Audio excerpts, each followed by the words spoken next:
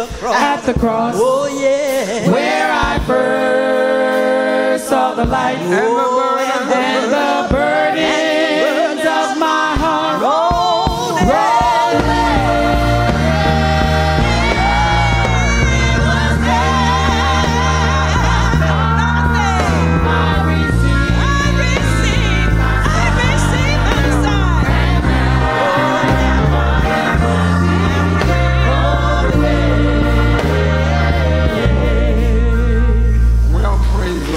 Everybody.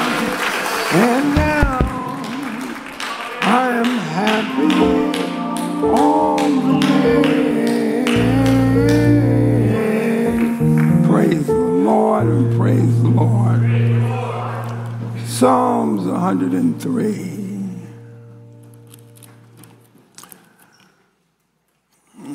What I'm thinking about, or what I was thinking about,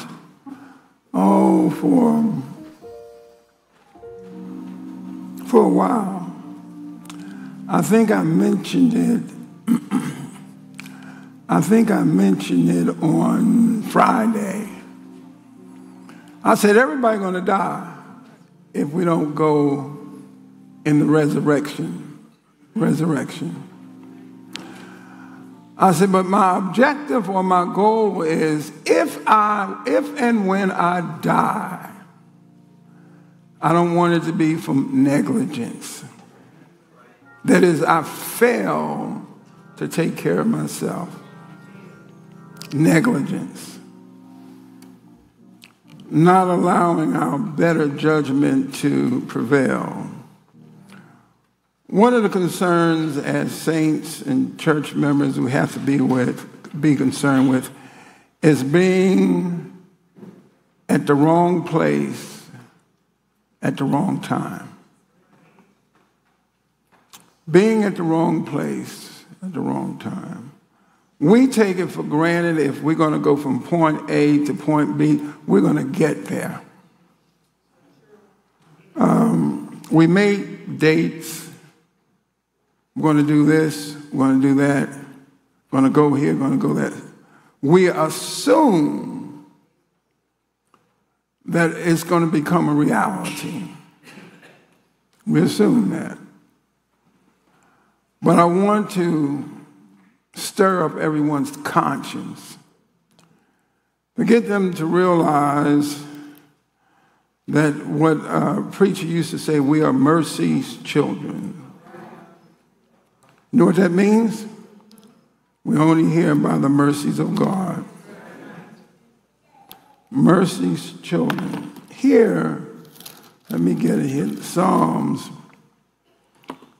what did I say? Psalms 103, I think it is. Here, let me put my glasses on. This is the psalmist, 103, verse 10. Let's start there. He, God, have not dealt with us after our sins, nor rewarded us according to our iniquities. Said we have not been punished or reprimanded like we should. Said God did not, now remember, whatever your age is, that's 365 days of the year. Most of that time we didn't do what we were supposed to do. Then those of us that lived in sin, some of us lived in sin for years. I lived in sin for 22 years, minus adolescence and so forth. Some of you still living in sin. And yet, God did not punish us according to our conduct. Say, but he was merciful. Say, we deserved this, that, and the other. And God was merciful. Then the psalmist explained in verse number 11, he said, now look how high the heavens are above the earth.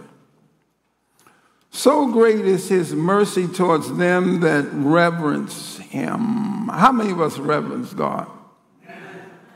I told you when I was a kid,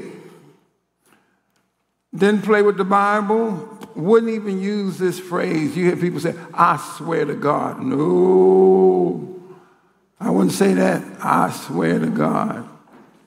I reverence him. When I went to church, only thing I did wrong when I went to church was chew gum. And the ushers had to get on me about that, but I stopped that. But I reverence God. It says his mercy is inexhaustible or immeasurable. He said, well, as far as the east is from the west, so far hath he removed our transgressions from us.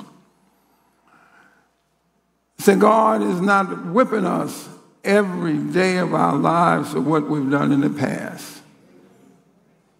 He has mitigated. Means he's lessened the severity of it. Mitigate, let's say, for instance, you know that you deserve, I'm talking about childhood, you know that you deserve a whipping. I think, come to my mind now, one time my mother was so tired from working, vaguely I remember I was supposed to get what we call a whipping. But I didn't get it. She mitigated because she was tired, circumstantially. But God understands our framework, how we're made. Look what it says here, 13. Like as a father pitieth his children, so the Lord pitieth them that reverence or fear him. Why? For he knoweth our frame, our structure, our body, composition.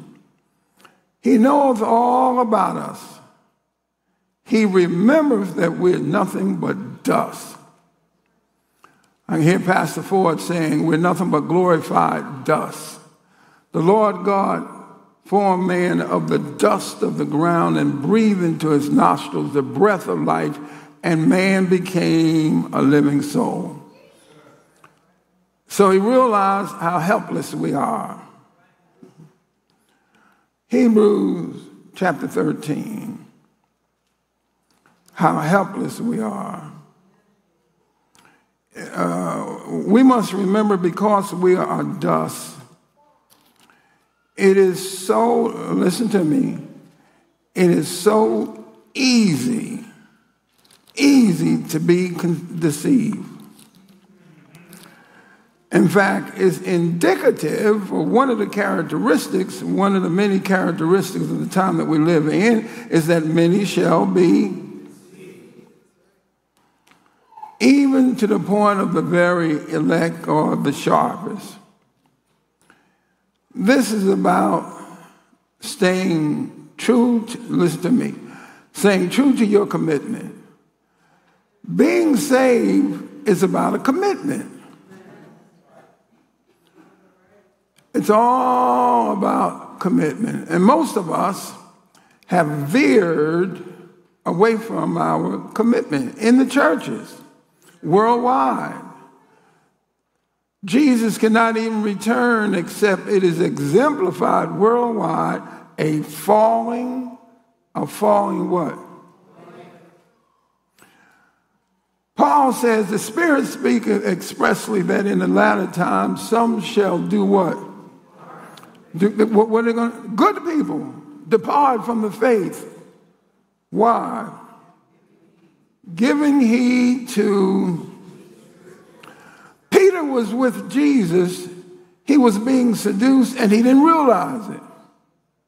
I'm talking about when Peter told Jesus, I'm not going to let you go, and the Lord turned and rebuked. I hear something going on. Turn around and rebuke Peter, but he turned to Peter, but he knew it was Peter's voice, his lips, etc. But he knew that wasn't Peter's intent. Peter was sincere when he said, He didn't want Jesus to suffer. If the Lord did not suffer, you and I would not be here. But Peter didn't understand that. It was, listen to me, it was an emotional decision. Jesus turned and said, "Get thee hence." Said, "Get you behind me, Satan." He was being seduced, influenced, and didn't realize it. The other problem we have to deal with is our mind, your intentions. It must be referenced here. Let me tell you about our intentions, my intentions. There's a way that seemeth right unto a man, but the end thereof the what? So you think you're right. Our intention. The heart is deceitful above all things, and what? My heart, your heart is deceitful. It'll make you think you're right, make you feel like you're right, but man should not live by bread alone, but by... Here are the duty, what God did for the church. The church is an institution. Hospital is an institution. College is an institution, etc. It's a structure. It's an objective. It's for a specific purpose. Well, he institutionalized the church. And we're going to talk about that a little bit. As many as are led by the Spirit of God, they're what? 90%, 80% of everything we do, we cannot say, God told me to do it. We just did it because we felt like doing it. I remember when my relatives, they were having the first or second family reunion, that's what it was, in Philadelphia. And they were contacting, do you know I had relatives in Connecticut, New York City, Buffalo. Haven't seen any of them. I've been to Atlanta. My aunt, have two aunts on my father's side, two sisters of his, in Atlanta. I got first cousins. They might be alive. I don't know if they're alive. I haven't tried to find them. They haven't sought me out, so I haven't sought them out. Now they're having a church event, and all the family getting together to worship God, but to drink, smoke, lie, and curse. That's all they do is drink, lie, and curse. Talk about sin, what we used to do in the olden days. Remember when we did this and did that? Who wants to hear about sin? So word got out. They said, "Oh, make sure you get Maine." I think it was about 5 or 6. They said, "Oh, Maine ain't going to come." Saying, "No, you invited." No, I think it was my father. My father said, "You know, Maine ain't going to go to that." They said, "JC, get in touch with Maine and tell them that we're having this and we're buying T-shirts and so forth." He said, "Oh, that boy ain't going to come." He was right because he knew I had a commitment. And what they were doing, that did not fit the agenda for the commitment. I'm concerned about reality. Reality is we have to be fruitful. That's the reality. You must do something that glorifies God. Something basic like in Hebrews chapter 13, I think it is. Basic.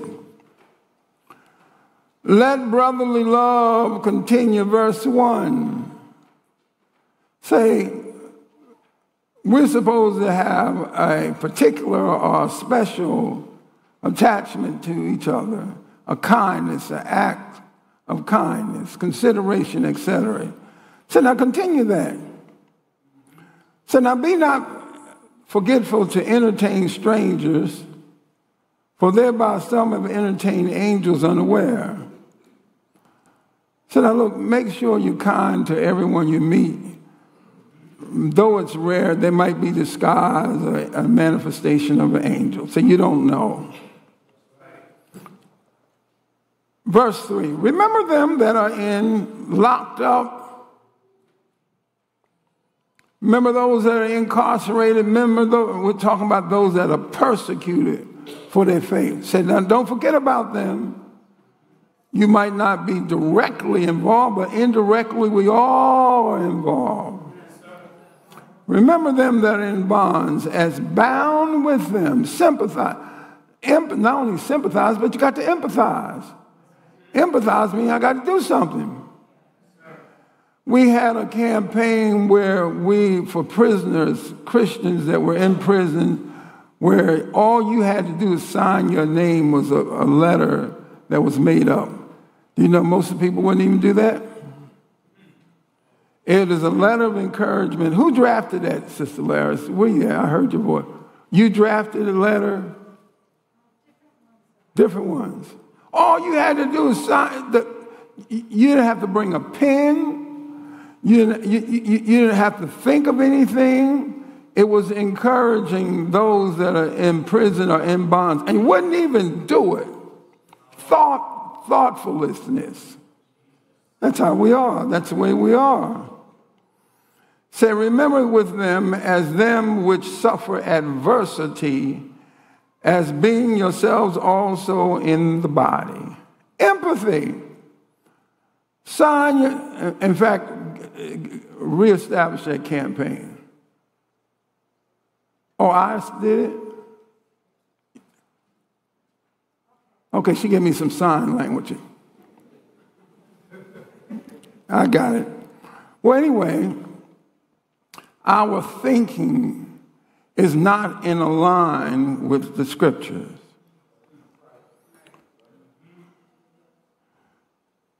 Drop down to verse number 7. Remember them which have the rule over you. This is a new phase that we're living in. People are having church in their homes because they don't want to come to an institution. They feel as though that it's not necessary.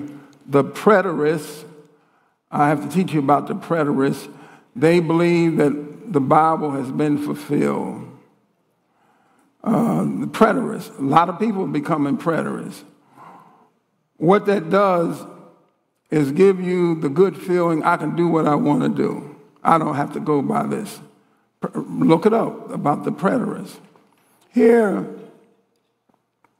says, you're institutionalized. Every one of us is a part of a church institution. Upon this rock, I'll build my church, institutionalized. That's why I said you got rule. From the inception of Israel as a nation, rules of 50, rules of 100, rules of 1,000. Rules. We live in a generation that don't want rules. Children don't want rules. Adults don't want rules. But they don't understand that eternity is at stake, not just time, but eternity is the big picture. So remember them which have the rule over you and have spoken unto you the word of God, whose faith, what's that word? Say, follow their faith. Say, if they're able to demonstrate it, they should demonstrate it. Say, follow it. Consider the end of their behavior conversation. Go over to verse number 17. I'm not going to harp on this. We're institutionalized. Peter was the chief apostle of the 12 lambs apostle. And this is what Peter said. Be subject, what? One to another. Institutionalized. Obey them that have rule over you and do what? Submit yourselves, for they watch for your souls. And they that must give, and this is the part that I'm constantly concerned with. I'm constantly concerned with this here. For they watch for your souls as they that must give account. So wait a minute. Ezekiel, Psalms, Old Testament talks about the watchman on the wall. To understand the watchman on the wall, the floor is the city, and this is the top of the wall. Those down in the city don't have the advantage that the watchmen have and cannot see as far. You're down in the city. So I say, obey the watchman. Most people, no, I'm not taking it back. Many people today assume that they can watch for their own souls. It's not what the scripture tells me. We have to be watchful, but when it comes to the spiritual, you need guidance. Everybody doesn't understand the scripture like the watchman does. And the only way the watchman understands it got to be revealed. I don't understand anything about the scriptures because of my IQ or any particular academic brilliance. It's because God opens my eyes as the watchman. Say, for they watch for your souls as they must give account. Now here's the key. That they may do it with, it's a joy. And not with, so they don't cause grief. For that is what? It says unprofitable. That's scripture. 38th chapter Isaiah. Coming back to Hebrews in a second. 38th chapter. Again, this is Hezekiah.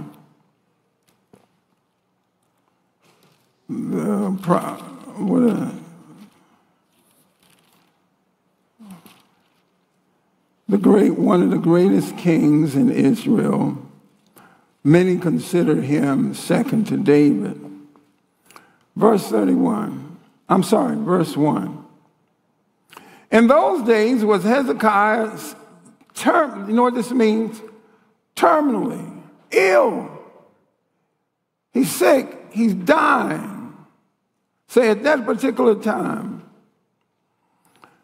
the son of Amos came unto him, Isaiah came to him. And thus said the Lord, Isaiah is giving the king a message. Thus saith the Lord, set thine house in order, for thou shalt not recover. Thou shalt die, not live. Now God is gracious. He sends the prophet to him, saying, look, you're sick. You're on your sick bed. Say, put everything in order. Who's going to do this? Who's going to do that? Say, it's time for you to depart. Isaiah did not understand what we understand.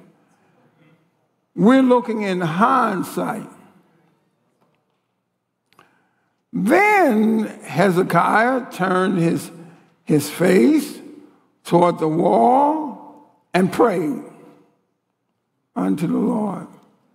Now, God did not have to use Isaiah. God could have told Hezekiah himself.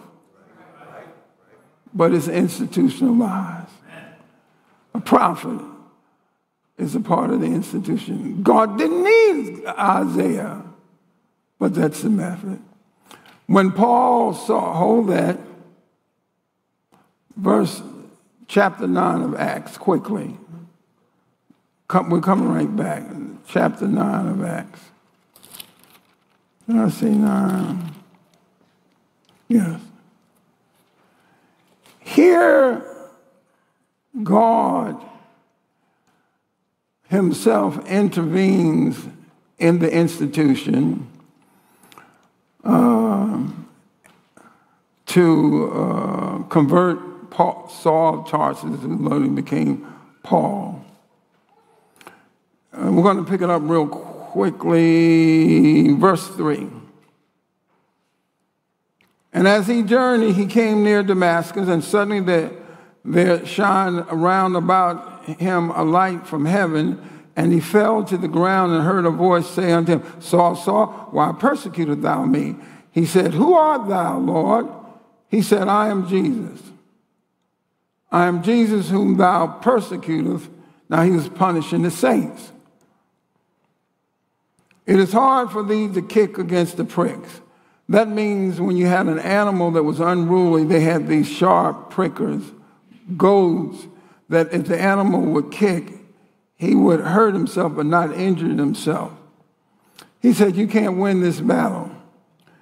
And he, Paul, saw, trembling and astonished, said, Lord, what wilt thou have me to do? And he said, Go into the city, and it shall be told thee what thou shalt do. God could have told him himself, but it's institutionalized. He's already talking to him. He could have told Paul, say, what do I do? I need to rectify this. God could have told me right then and there. He said, it's an institution. It's a system. See, you have to go to the institution. Look what it says here. Arise and go into the city, and it shall be told thee what thou must do. All right, let's go back to Hezekiah. God will not have us circumvent the institution. In fact, if two brothers or two sisters have a disagreement, because they are part of the institution, say, take a witness with you to try to rectify it. He said, if that doesn't occur, take more. Say, if that doesn't bring about the desired result, say, tell the church. And if he won't listen to the church, treat him as a heathen. That's God. Say, treat him as a heathen. Stay with me. Hezekiah turned and prayed, verse 2, towards the wall. He's praying. He knows that he has been sentenced. God has already determined this is the end. But Hezekiah incurred God's mercy. He said, remember now, O Lord, I beg you, I beseech thee, how I have walked before thee in truth and with a perfect heart. Say, Lord, I want you to retrospect in my past. I've done everything that I should have done. I can't say it. How many of you could say that?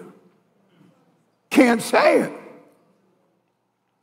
I beseech ye, how I have walked before thee in truth and with a perfect heart, complete heart, and have done that which is good.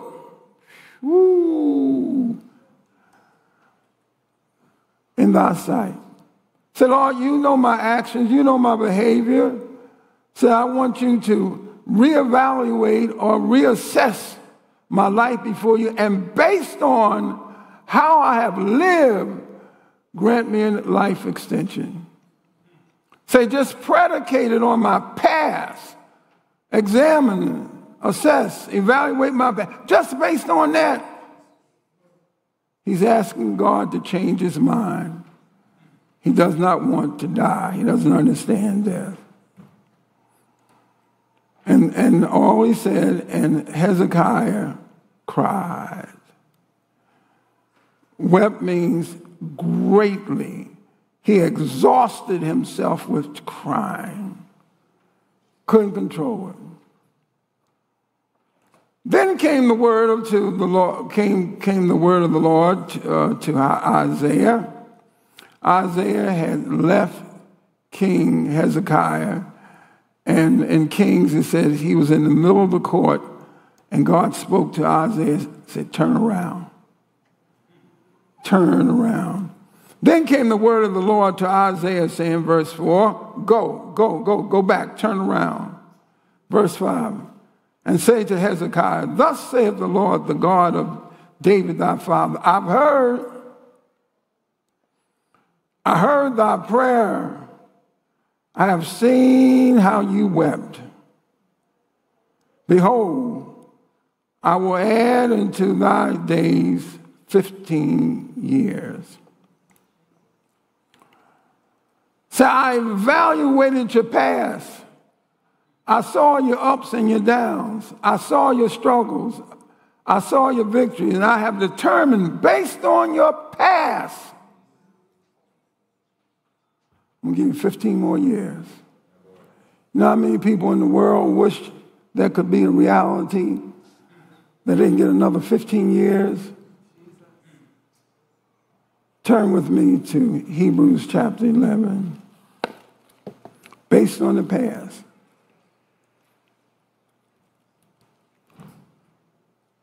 Let's see, Hebrews chapter 11, I do. The aim of the objective is, I will position, live, conduct myself in a way that I am sure that God will say to me, well done. Well done, thou good and faithful servant. If the Lord was, he doesn't have to put a microscope on us, but if he was just examining right now the contents of our heart, is it pure? Blessed are the who? Is it pure? Right, not tomorrow, but right now. What will he find? If our heart could become visible, it would frighten most of us to death. What we think and what goes through our mind. We have our main objective while you are living is not to succeed. Main objective, not to succeed, but to please. But to please God. Please him. Song says, is it well with your soul? You thank God is well if it's well with your soul. Every day the reality that I can be walking and drop dead right now. Got to be ready. Not only be ready, stay. Jesus was praying in the Garden of Gethsemane again. I do always those things that do what? Please. Not about pleasing myself, but pleasing God. If we do have a crisis, and every one of us is going to have a crisis, it's almost inescapable. You are going to be tested concerning your commitment. You're going to be tested. Failure is not acceptable. It is not, right now, it should not be an option. Say, I can't fail now. No, not now. Maybe years ago, but not now. He's already promised if I will align myself with his word, he will fix everything in me that needs to be fixed. Least we got to be able to say, Lord, I tried with all my heart, with all my soul, with all my soul. I tried. That's all God has to do. You know what the scripture said? He will present you. What will we do? Present us faultless before the presence of his glory with what? Say, when God finishes this makeover, we're still in the process of being made over. We're still not what we ought to be. God is still working on us. Paul told the Philippians, it is God which worketh in you both to will and to do of his pleasure. So whatever is happening to us right now, it should be, thank you, Jesus. Thank you, Jesus. Pain, thank you, Jesus. Finances, thank you, Jesus. Loneliness, thank you, Jesus. Someone sick, thank you, Jesus. Because it could be what? Much worse. So I'm concerned about the deception in our midst. I pray for the church all the time. Every day I'm praying for the churches around the world. But here my concern is, as I told you, 36 years, still think about my mom didn't make it. And that was my sole objective as a church, was to get my family saved. My father almost got there, but he would not yield. He would not give in. That was my objective, get them saved. And so knowing that they didn't make it, not that I didn't love my father, I just was just super close to my mother. Goes through my mind. I keep asking the question, what more could I have done? How could I have changed that? Goes through my mind. Not every day, I would say sometimes 2 or 3 times a week or every 2 or 3 months. I visualize people that I know that did not make it, that are in hell. I don't want to go to hell. It's an objective not to go to hell. I take my soul serious. I take the word of God serious. Scripture said God is not, what's that word? Mocked. So no, you might forget about the past, but there's a price that you got to pay. And God is not a forgetful God. We are still here because God has not lost hope in us. A person cannot come to church just because they decide they want to come to church. No, they must be drawn. The fact that you're here is not an accident. God is trying to reach you. Faith. So what can I give God? I got to trust him. I've got to have faith. Because the scripture says without faith, what? That tells you where you stand spiritually. Without faith, it is impossible to please God. It tells you where you stand spiritually. So much of a problem this was in the book of Luke, I think it's chapter 18, 19, don't turn. When the Son of Man returned to the earth, shall he find? Is your faith dwindling? When the scripture says, be strong in the Lord and the power of his might, it's talking about faith. Mountain moving faith. Say it again.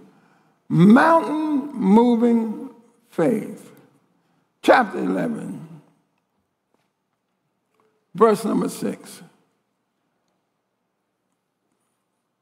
But without what? It is what? To please him. For he that cometh to God must believe he is. Most of us won't even consult God when making decisions.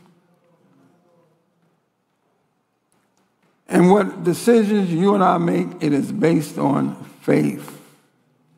It is based on faith.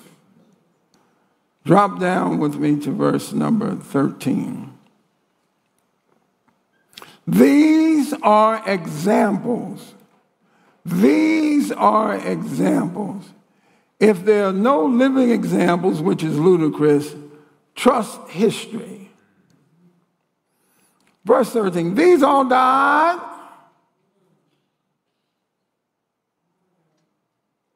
If you don't make it, if you're going to die, make sure it's in faith. Say, these all died in faith, not having received the promise, but they believe a distance off. Say, way down the line. They could see it. And it really means they could see eternity. Seeing them afar off, and were persuaded of them the promises. Now listen, this is a promise. He that hath begun a good work in you will perform it until the day of Jesus Christ. That's a promise. The mere fact that you and I are alive, you can't keep yourself alive. Supplements don't keep me alive. Medication don't keep you alive.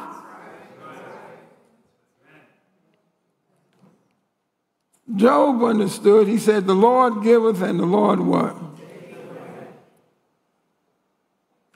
We're existing because God chose to think the best of us. Even though we're not as faithful and dedicated and committed as we are, he has not given up. Persuaded them and embraced them and confessed that they were strangers and pilgrims on earth. You know what that means? This world is not my home. This is a temporary situation that we're in. None of us asked to come here. Your parents didn't ask you that you want to be born. Circumstantially, God permitted you to live. Many thousands of babies die, don't live. And you and I are privileged to live. Why? What did we do as a baby? Nothing. Sinners, we're supposed to do what? Die. The wages of sin is death. Every one of us have sinned. If God punishes us, we're dead. We're in hell. But however, it is of the Lord's mercies.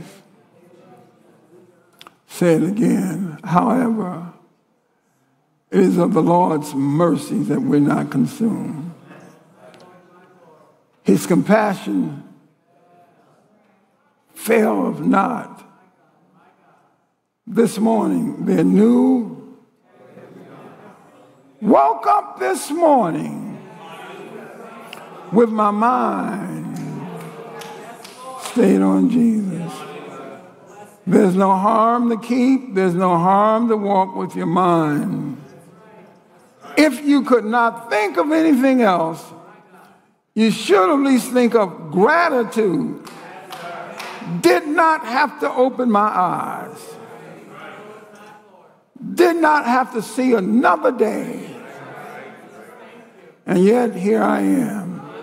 Psalmist, what now? When I put this all together, what shall I render unto the Lord? Say, what can I do to show my gratitude?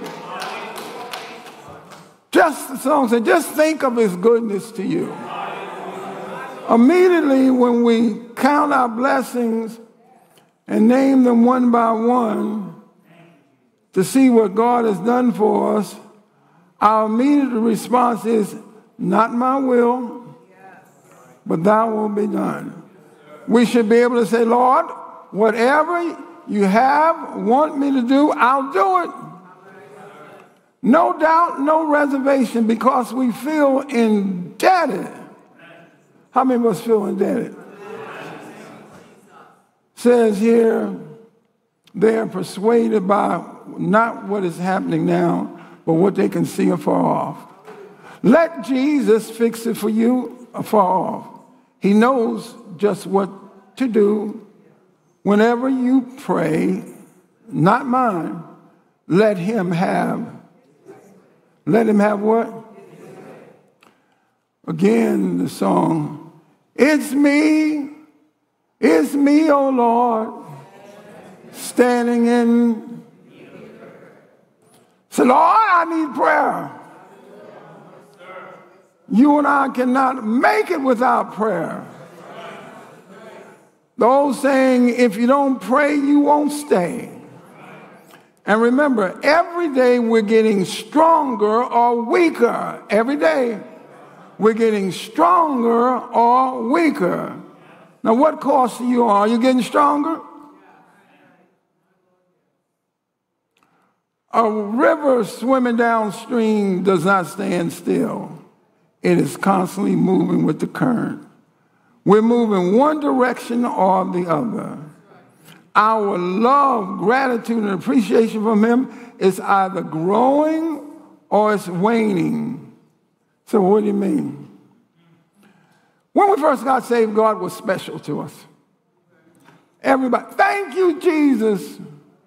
He was special.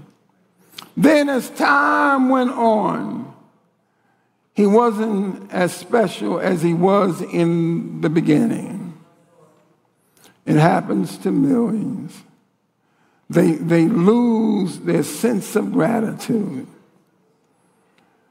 They lose the feeling of indebtedness. They forget about all the prayers that God has answered. Lord, my mother. Lord, my son. Lord, my daughter. Lord, I need a job. Lord, don't let my sickness get any worse. Lord, protect my house. I'm driving. I need your angels to have charge of me. We can go on and go on and go on and go on. But when we think of the goodness, and this is all good stuff. This is good stuff. I forgot about that. I was in the hospital. I was 22 years old. I forgot all about that. I recall the other day, I think I was 22. And I had a bleeding problem. I remember hospital down, I don't know what street it was in South Philadelphia. Forgot all about it. I try to remind myself, find reasons, discover reasons, reflect reasons why I should be indebted to God. Let's just deal with the cars. I could have been in maybe 10 fatal accidents, but something at the last minute wasn't my great instincts. Remember coming out of the church, 232nd Street, on 2nd Street, and I have the right of way. And something tells me to slow down. And the car coming from my left was running the stop sign. And I was going to be hit. He was going to hit me. And the car, boom, I'll never forget it. Car just moved over. That wasn't me. Oh, I'm coming from Philadelphia. I'm sleeping. Tired. I'm pressing it. On I-90, somewhere around Kingston. I kept pushing it. I'm sleepy, but I kept, how many of you have been sleeping and pushed it? Tell it like it is. And I pushed it. And then all of a sudden I was asleep. And when I opened my eyes, I was in the fast lane heading towards the guardrail. I don't know how long that happened, but I know it was the Lord. I've had people come head on with me and turn away. It was God. If you ever had a flat tire while you're driving, front tire, it's a miracle that you're still here. Begin to count that. I can remember a couple times, just a few times, where I had some food in my throat and I was choking. Anybody ever have a test of choking with food? 1, 2, yeah. You're here. You could have died, but you're here. Who did it? It was nothing but God. Sick. We could have been worse, but God spared us. Didn't he do it? From this day forward, I've changed. That's a recommitment. You already committed when you got saved, you were committed. Now we need a recommitment. Say, Lord, I need you to fix me. I've tried to do it my way. Tried to be good without the strength. You must, if you don't, I'm going to old saying, if you don't pray, you won't stay. And the devil will manipulate your mind. We're living in a time of what type of spirits? And what? And doctrines of devil. Here it says the institution is first and foremost. Institutionalized means I'm conforming to the Word of God. That's all I'm thinking about. God has been good to me. I was thinking the other day, I think it was yesterday, back about 50 years. That's hard to believe. No, 60 years I was thinking. That's hard to believe. How does a person become 60 years old or 50 years? I can remember when I was a kid, those were old people. I told you when I was there getting this lead out of me or something like that, as I told you on Friday. The lady was here, she was old as the hills. And then another one, man, he was older than 2 hills. I felt good, I was young. And I told you I wanted to find out how old they were. I said, yes, I've never had a problem with telling my age. People are paranoid today, don't want somebody to know how old they are. You better be thankful to God that you're still alive. So I said, I'm 75. So I'm 76 years old. I was waiting for a response for them to say something. Them folks were going to tell their age, and they're old as the hills. I'm grateful for not some things, but for everything that God has done. But I'm also grateful because I can see afar off for what He is going to. So how many of us have a problem that we know that Jesus is going to fix it? No doubt in your mind, He's going to fix it. There are people, I don't want to call some of the names out there, in dire desperation, critical upon critical. It'll be a miracle. I told Sister Massey, they need a miracle. We might get to the point where we will need a miracle. I can remember quite well as I heard Deacon Donnelly's voice. I remember he was in Samaritan Hospital. What? Tell him, you were doing what? Were you alive, living? What were you doing? So on his deathbed. Uncle BB, where's Uncle BB? What? Remember Uncle BB? How long had he been? I didn't know he was in a coma. How long was he in the coma? Just that day? He wasn't supposed to live 2 days afterward. The other stories. My story. Everybody has a story that if it had not been for God. I was listening to a preacher. He was talking about a 17-year-old boy that had just graduated. And him and his friend, family, father gave him a brand new vehicle. He stops by the house to pick up this 17-year-old, and less than a mile, both of them were dead. A guy, the other driver, hit them head-on. Brand new car, less than a mile away from home, he's dead. The preacher says, he tells the story a lot. He said he only had a small nick on the back of his head. He said you never thought from a little problem on the back of his head. He said, but it hit perfectly where it caused the brain to swell. 17 years old, just driving. See, most of us don't realize you have to drive defensively now. You've got so many people on the road that can't, as my father would say, can't drive a lick. You have to look out for yourself and look out for the other drivers. Take nothing for granted.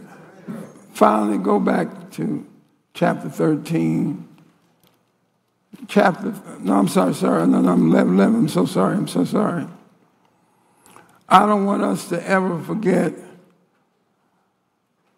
the price that these believers have paid just to stay true to their commitment.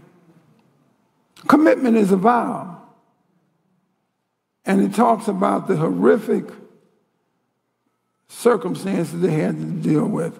In fact, Isaiah, they claim that Isaiah, the prophet that we were reading there, he was sawn in half while he was alive. They cut him in half. Now, that must have been torturous.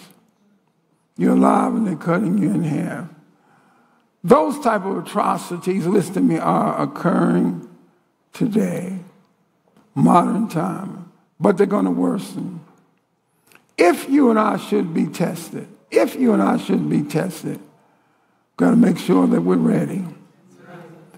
We cannot wait until the encounter, until the test becomes reality. We must be prepared ahead of time. Paul talks about his desire, and we should have the same desire, heaven. Having a desire to depart and be with Christ.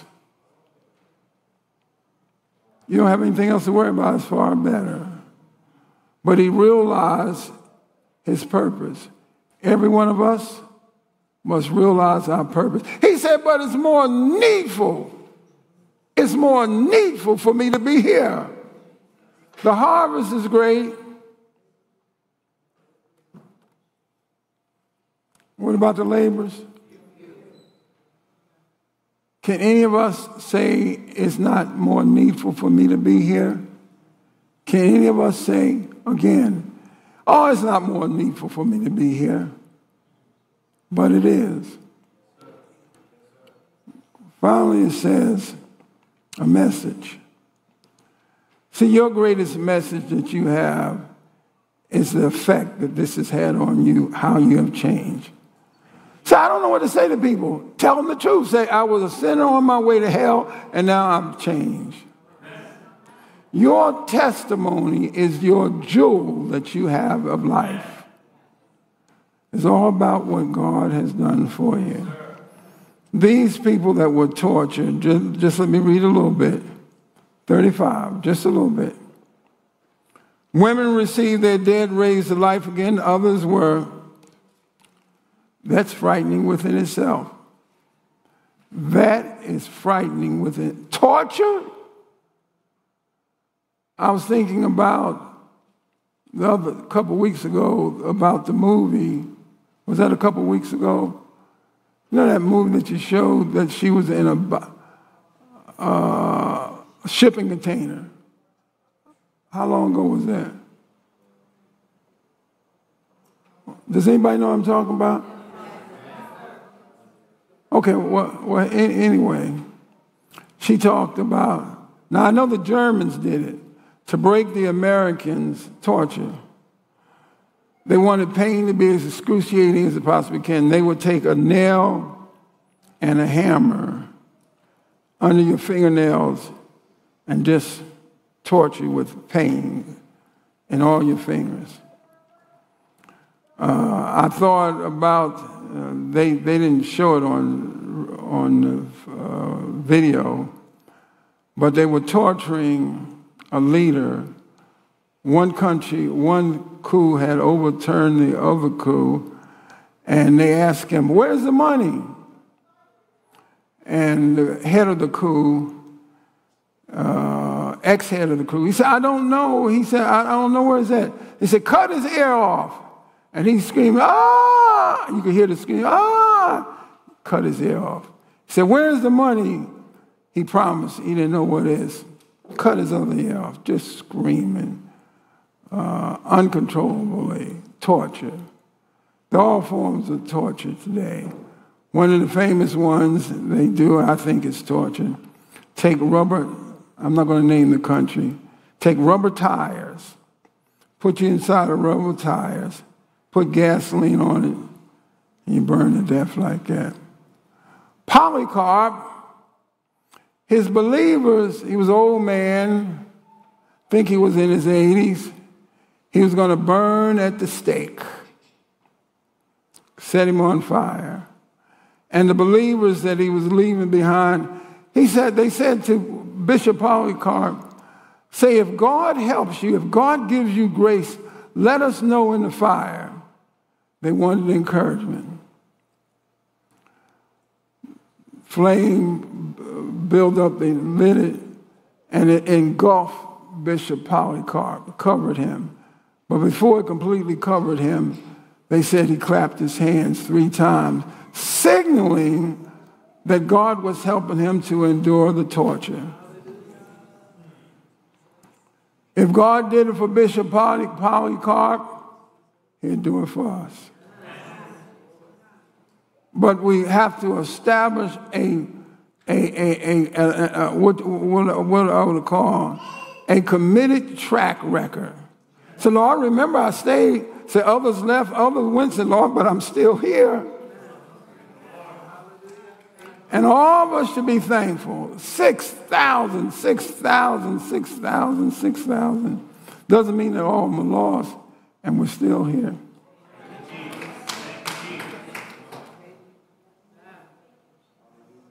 Sooner or later, it's going to be our time. But when that time arrives, just be ready. Song says, are you ready? Are you ready?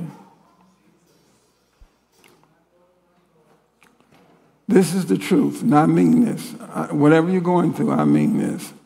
I know the Lord will make a way. Now you've got to mean it. You've got to mean it.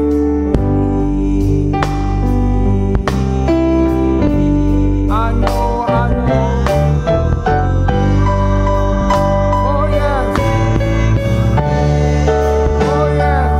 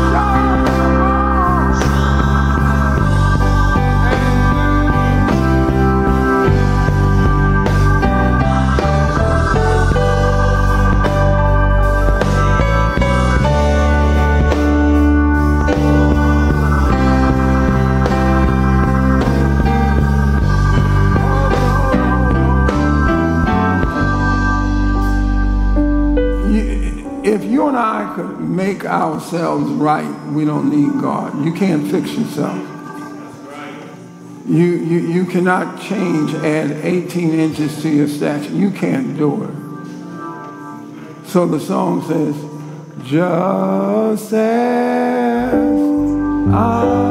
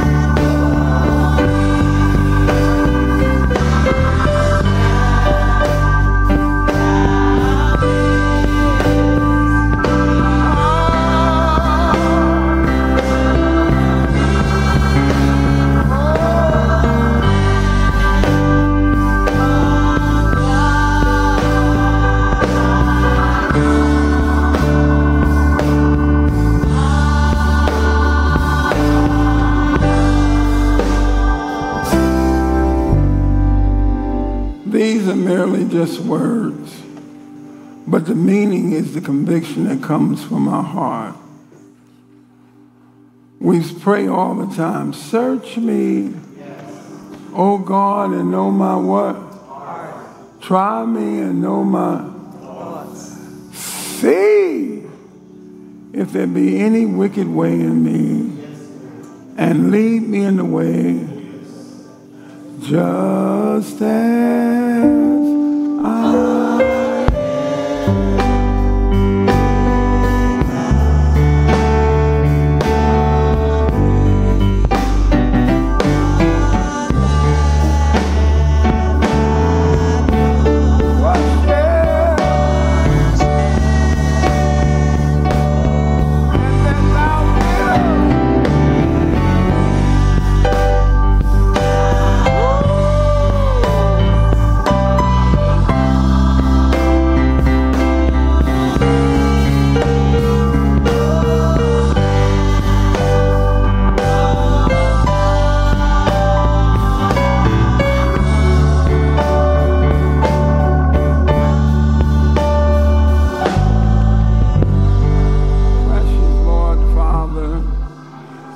matchless name of Jesus Christ. Neither is there salvation in any other. There's none other name under heaven given among men whereby we must be saved. You've been good to us. We're still in the land of the living. Glory. Struggling, but we're still here. Ups and downs, but we're still here. Our faith is being stretched, but we're still here. Lord, we're coming in a submissive spirit. We submit, we yield, we mean it from our hearts. Not my will, but thy will be done. Lord, we testify and admit that you sure have been good to us. Been good to our family. Glory. We've kept them on the altar, and they're still in the land of the living. Thank you. Thank you and thank you and thank you. Lord, we want to be like Job, who made intercessions for his sons and daughters, his loved ones every day. Make us mindful to keep them in prayer. But Lord, we want you to use us. Use us to bring them under conviction. We can't do it with our mind or with our emotions, but because your word said, he that winneth souls is what? We need wisdom. Whatever you have to do, Lord, do it. We need wisdom. We pray for those that are sick and struggling. Some of us might be sick and not aware of it. But Lord, we trust that everything in our lives, as we submit to you, is working together for good. Glory! We're not going to worry ourselves to death about what could be, because we're going to keep our mind stayed on thee. For your word said that thou wilt keep him in perfect peace, whose mind is stayed on thee because he trusteth thee. Lord, let there be healing in relationships. Families, friends, husband, wife, let there be healing. Perform the unexpected miracle. Now we trust, Lord, some way, somehow or another, we will be what we ought to be, because you have not given up on us. Glory! Wherever thy people gather, bless them likewise you have blessed us. Heal our souls, our minds, and bodies. Thank you for what you have done. Thank you for what you are doing. And thank you for what you're going to do. We believe that one day you shall present us faultless before the presence of our glory with exceeding joy. And we say, thank you, Jesus. Don't understand how you're going to do it, but thank you, Jesus. Save sinners and reclaim backsliders. Give your name all the honor, all the praise, and all the glory. In Jesus' name. In Jesus' name. Let us say amen. Glory, glory, hallelujah. Glory. Since I laid my burden down. Glory, glory, hallelujah. Since I laid my burden down. Friends don't treat me like they used to. Since I laid my burdens down, friends don't treat me like they used to. Since I laid my burdens down, burden down, Lord, since I laid my burden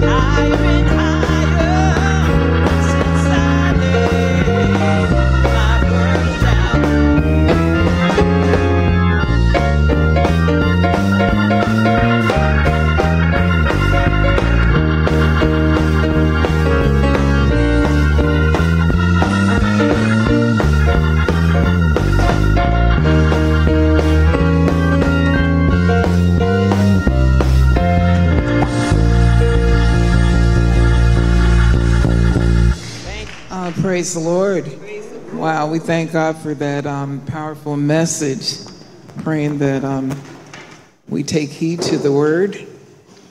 Announcements for this coming week.